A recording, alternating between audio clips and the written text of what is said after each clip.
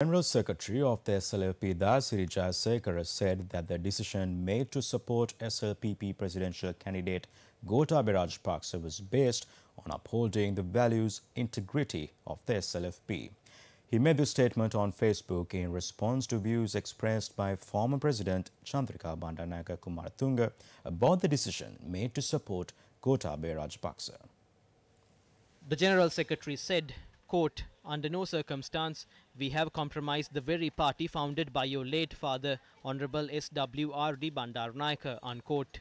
He added, quote, "In light of the policy framework and the founding principles of the party, we are not in a position to support the UNP. The policies and framework of the UNP is contrary to our party policy." He went on to note that, quote, "The present downfall of the SLFP was due to a coalition arrangement with the UNP. As a result, today our party, which was once the #1 force in the country, has downgraded to the third in a span of 5 years," unquote. The General Secretary said, quote, "I would like to mention that the Central Committee of the SLFP decided on the above decision, to which I acted as the General Secretary of the party," unquote. He also said, quote, "It is our responsibility to the people of Sri Lanka, irrespective of party and personal politics, to see a country prosper," unquote.